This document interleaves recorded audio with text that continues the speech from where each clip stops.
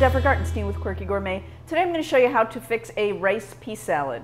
This is just a nice substantial salad. The rice gives it some heft, and I just dress it simply with some lemon juice and olive oil. So I'm going to start with some frozen peas. I ran a little water through them to thaw them. They're so small they thaw almost right away.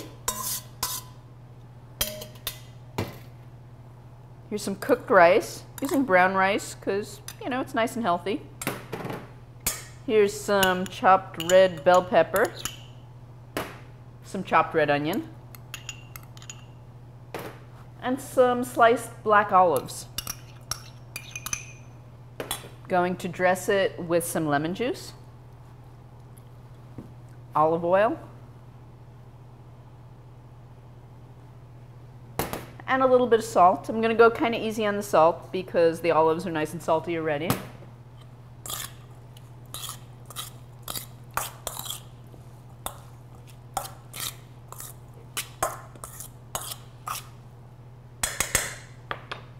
And there you have a rice pea salad.